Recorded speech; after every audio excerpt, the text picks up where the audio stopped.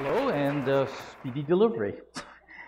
And in case you don't know, I play Mr. McFeely or on Mr. Rogers' Neighborhood, and I've done that for many, many years. And I thought I had, when I began, a job for 1 year, and here I am. And so today I thought I would tell you how it all began, how I got into it, and then there's a little what next moment. So I'll begin from the beginning. When I was about 9 years old, my grandfather took me to see my first play at the Nixon Theater in downtown Pittsburgh. And the name of the play was Harvey. And it starred a comedian at the time. Some of you may have heard of him. His name is Joe E. Brown. And he played Elwood P. Dowd. And he was the constant companion of a 6-foot-tall white rabbit.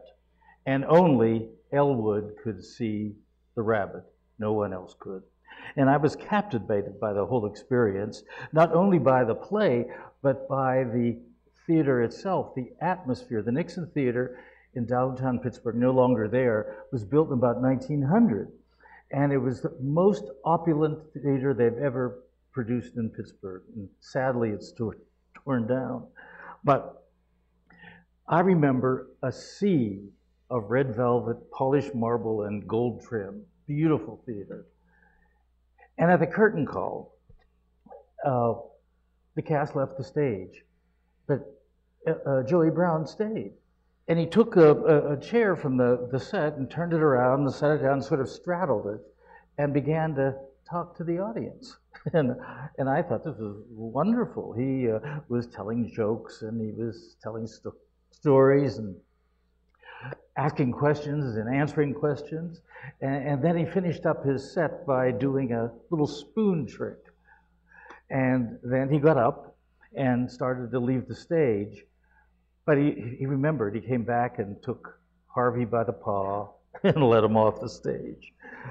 Well, later that evening, I recreated my version of Harvey, and I played all the parts.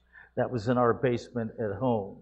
And after my performance as Harvey, I was determined to have some involvement in some sort of theater. Well, years later, I studied at the Pittsburgh Playhouse, and then I moved to Los Angeles, and I was only there for about a year because I decided to come back to study, or finish, actually, my degree in English Lit and Theater. And then I had full intentions of going right back to Los Angeles. But in the spring of 1967, I had a chance to go to London to visit my cousin who was working there. And then I was going to meet a friend, and we were going to tour Europe on $5 a day. Well, you could if you didn't eat. But and if you traveled around Europe at that point, this is 1967, and no cell phones, and no iPads, no computers, so it was difficult to reach someone. And a friend of mine from the States was trying to get a hold of me. His name was Bob McCulley, and wisely he left messages at the London American Express office in hopes that I would get them. That's what you did when you didn't have a cell phone. So I did get them. And the message was, from Bob, that Fred Rogers was starting a new program, a national version of Mr. Rogers' Neighborhood to air on PBS. And Bob had submitted my name, and he hoped that Fred would hire me to be part of the staff. And he even made an appointment for me. So when I came back to the States, I had an appointment with Fred Rogers, and I met him. And, you know, I never knew Fred personally, but I knew who he was because in the early years he had a program called the Children's Corner, and then there was a regional version of Mr. Rogers' Neighborhood. So I knew that much about him. And during our visit, or my interview, I guess you'd say, he told me about the concept of the program, and the job I was interviewing for was to be in charge of the props and the costumes and the trolley, and to make sure the puppets were dressed and ready to be for taping. Well, at the end of the interview, he hired me. I had a job. And then he said, oh, I know you've had some experience performing. Uh, I want you to play a delivery man.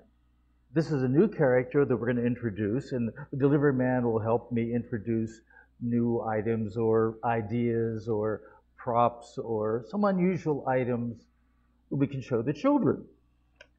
Well, Mr. Rogers' Neighborhood started nationally. The first showing was, of all days, February 19th, 1968.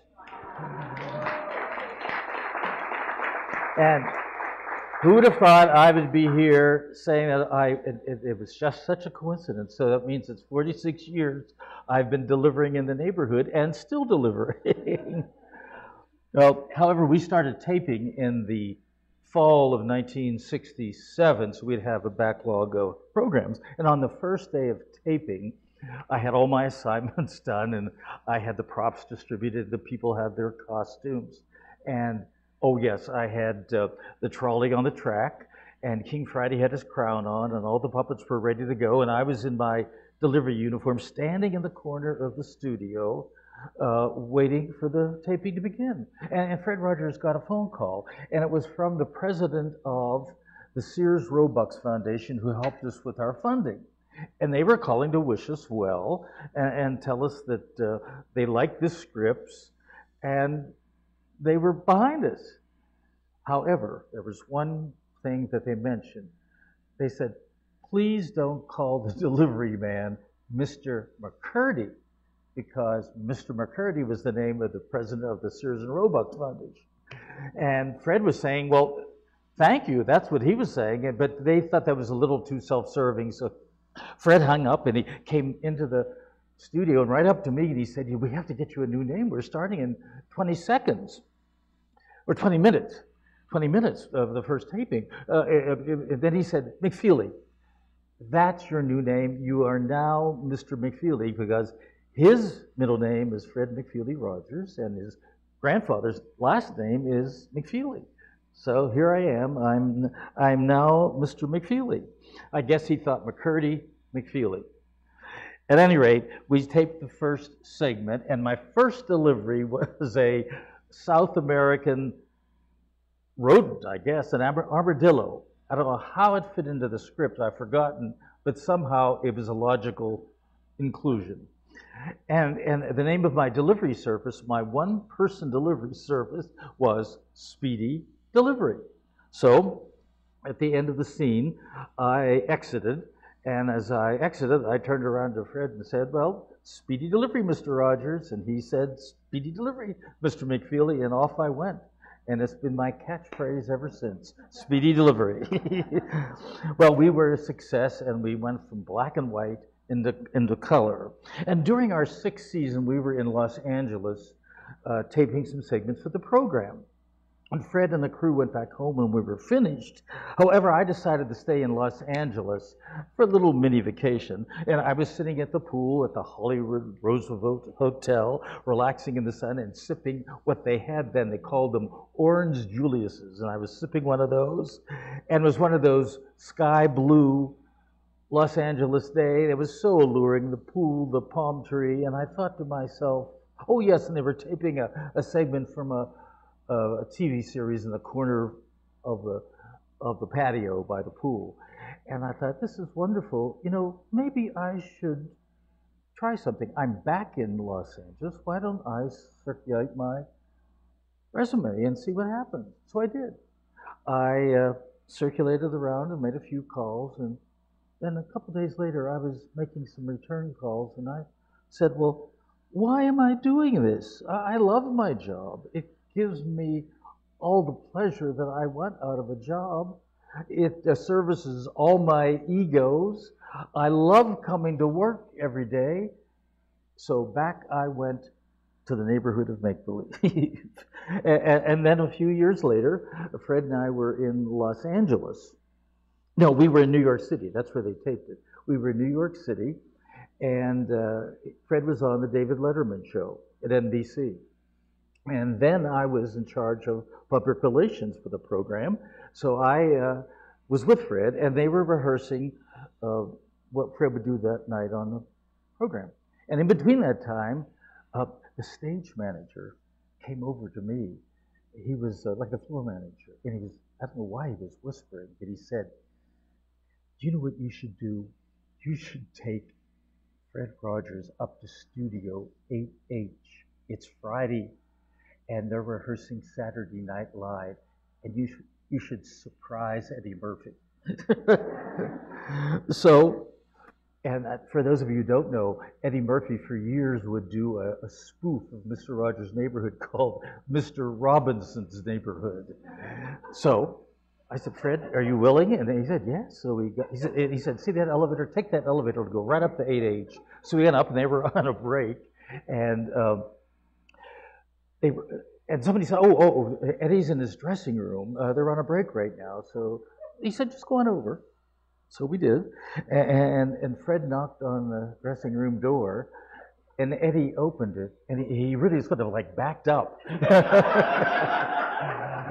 And then he gave Fred a big hug and said, "The real Mr. Robinson."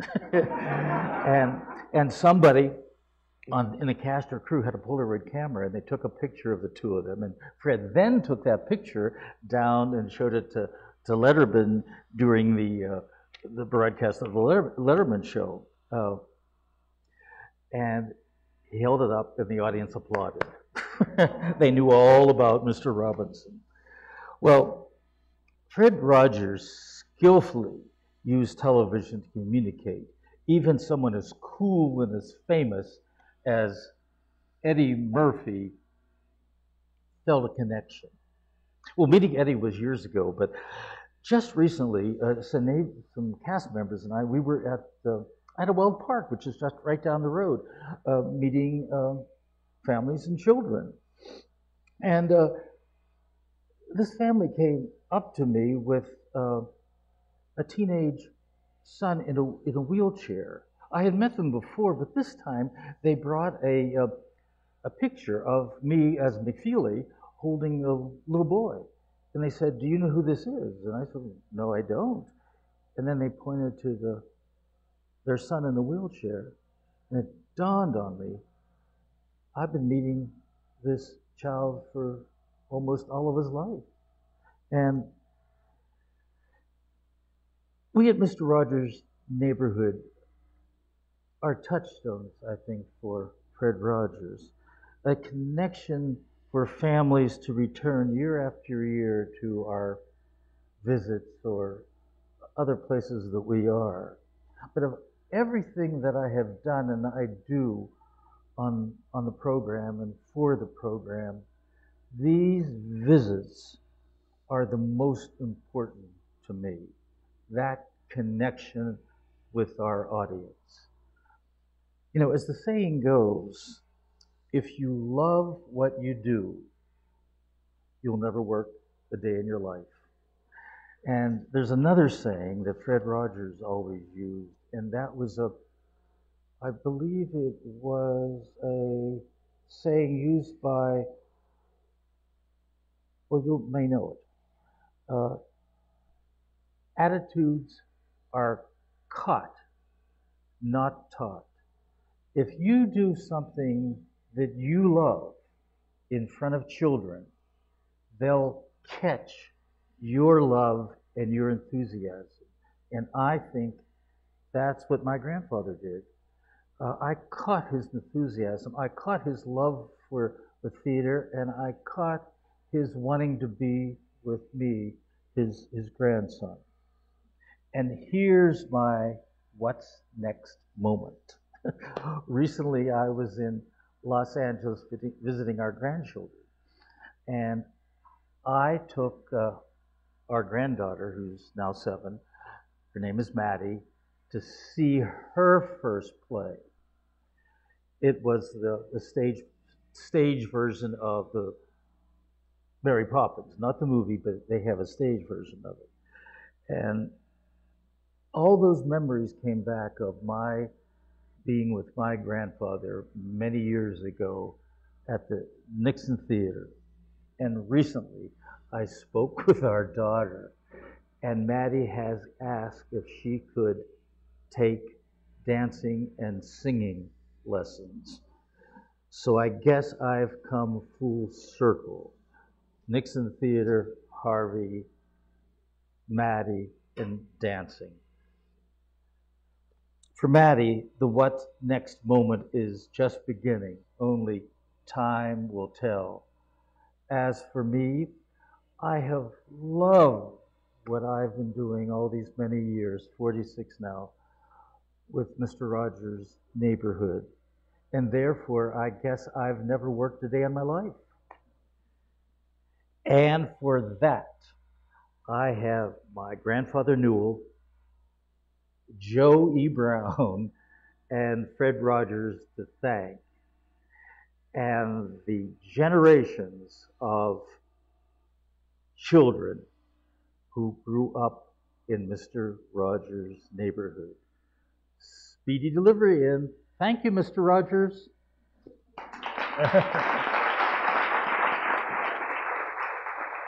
Thank you.